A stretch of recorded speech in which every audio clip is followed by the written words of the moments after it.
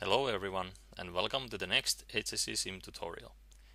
In this tutorial we will go through the visualization tools and also through the process tree and log viewer tabs over here.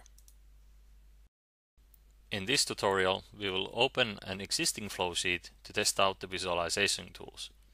So we go to the file, open process, browse to the HSC 9 folder, flowsheet hydro, example reactions, and open the example reactions flowsheet. This flowsheet comes with the HSC Sim installation, so you should be able to open the same flowsheet.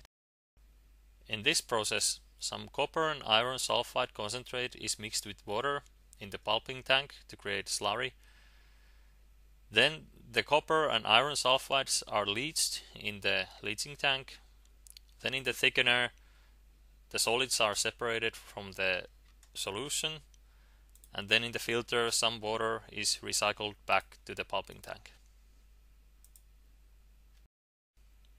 As we saw in the previous tutorials, always when you create a stream, it will automatically create a value label below it. This value label is used to visualize different variables on the flowsheet.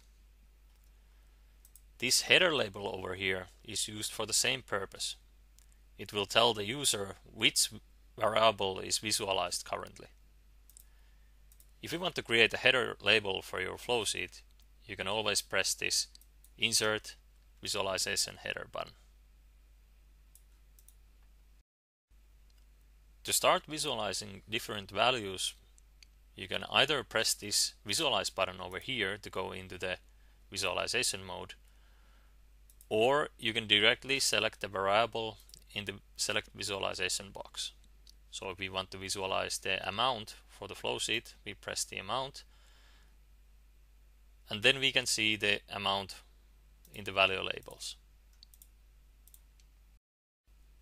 The visualization header label shows the currently visualized variable and also the measurement unit. If you want to change the measurement unit for the visualized variable, you can press this button and then change the measurement unit for some variables. In this case, we have the different measurement units of mass and concentration.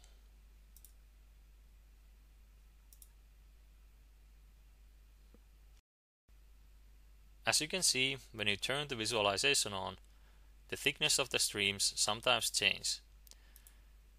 This thickness represents the relative difference of the variable value when compared to the other streams.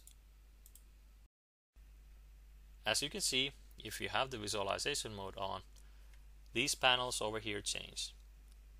These panels are used for visualization, and the stream viewer panel, if we click a stream, shows the information of that stream in two tabs. This Faces tab is common for all streams, and the tab after it is specific for each type of stream, depending on which unit it came from. Because this is a hydro model, so that's why we have the hydrometallurgy tab over here. You can also select multiple streams to be viewed here. So if I select another stream by holding Control and then yet another stream, resize the panel a little bit, I can see the information of the three streams over here, and it makes it easy to compare the data. This data can also be copied or exported directly to Excel if you want. The panel below the stream viewer is used for the stream visualization. For example, it contains options for max line width of a stream and also how the stream colors behave during the visualization. There is also an option to filter out some streams from the Sangay diagram, which means that if I don't want to take into account some of these streams which have very high value, we can edit it here. In the HSC Sim, we can also create specific stream tables for each stream. So we can go to this stream table editor, and then we can create a template for the streams. So we want to select 3 variables, so we make 3 rows, and then we select amount, temperature, and water amount. Now our stream table is ready, so we choose to which streams we will assign it. We will assign it for all streams. We will press assign. We can see that okay, table set is active for these streams. Then we can also change the stream table type from 3 different templates. We can have one with name and value. We can have one with name, value, and measurement unit. And we can have one where we have a separate header table and separate value tables. In this properties menu, you can also edit some values for the stream table variables.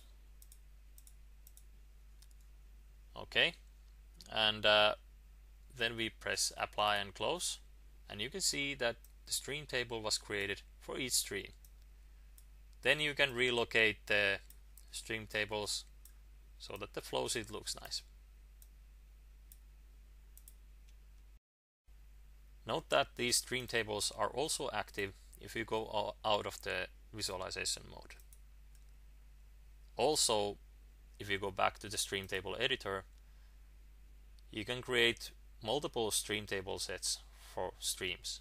So I can create the table set 2, which contains the enthalpy values, and then I can assign it for some other streams, for example off gas, and then I press apply and close, and I get that table set for the off gas stream. The next button over here is a stream connectivity visualization, which shows how the streams are connected on the flow sheet. If it's an input stream, it's blue. If it's an intermediate stream, it's black, and if it's output stream, it's red. If I create a stream that is not connected to anywhere, then that's shown as green.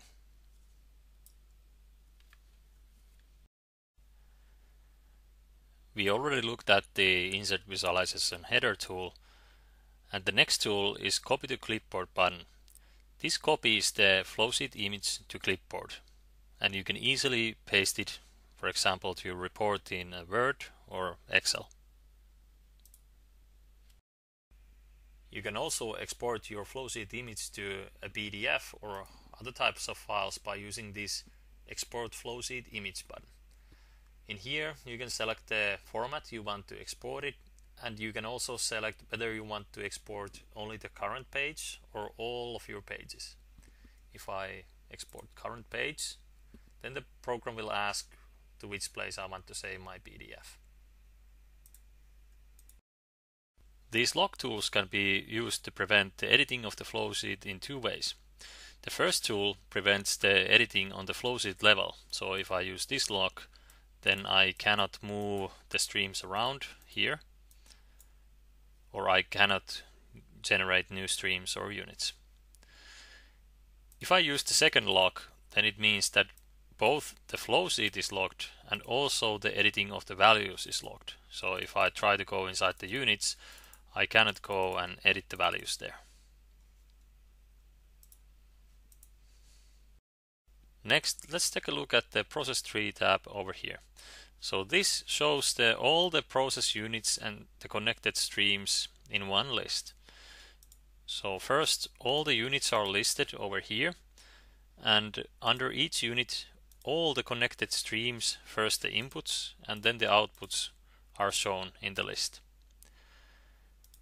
The streams are also shown here in a separate list over here, and they are automatically arranged in alphabetical order.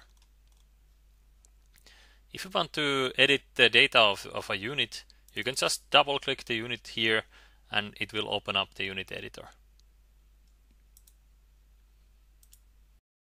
Next to the process tree, we have the log viewer. The log viewer will view messages concerning the last opening of a flow sheet or the last calculation run. So if I press calculations here, then it will produce log for that run of the calculations. You can manually check any of these entries here if you want. If we now make some error for our flow sheet, for example by making a negative input stream to the concentrate and then pressing run, the program will inform us that okay, there are some errors now detected. If I press OK, it will automatically filter out the log viewer so that the errors are clearly seen here. So now I can go here and check, okay, there is some negative species flow rate in my units. This helps you to debug your flow sheet and find the errors and fix them very easily. You can also filter out the log viewer by pressing these buttons over here.